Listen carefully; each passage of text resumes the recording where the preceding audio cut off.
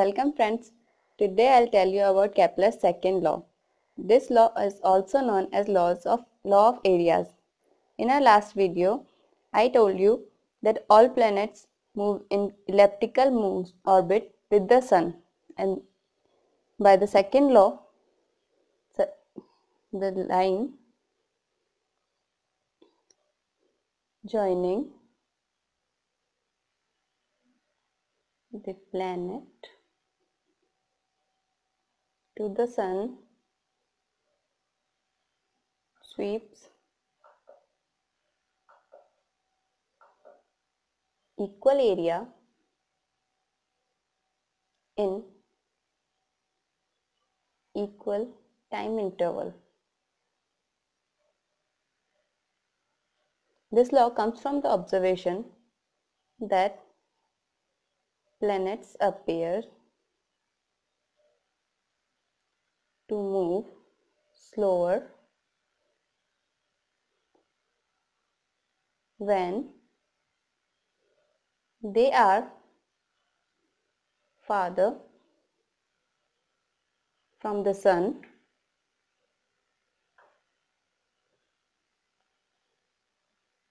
than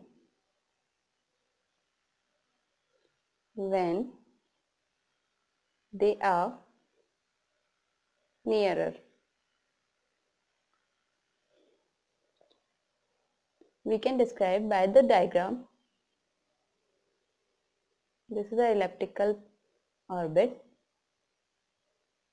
Sun is on 4C.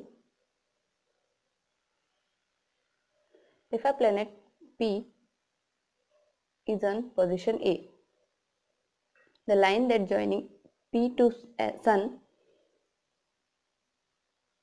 a planet moves with velocity v time interval. After the time interval del t, the planet on position B in the direction. If a planet is on position C, then after same time interval del t, it is on D. The distance A to B is shorter than the distance C to D. By our Kepler's law, that planet at far distance moves slower and the planet at short distance moves faster. This shaded area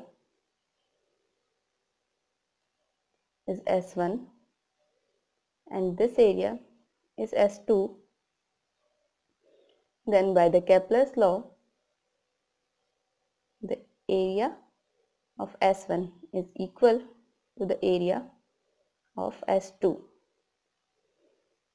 This is our Kepler's second law, that law of areas. Thank you for watching.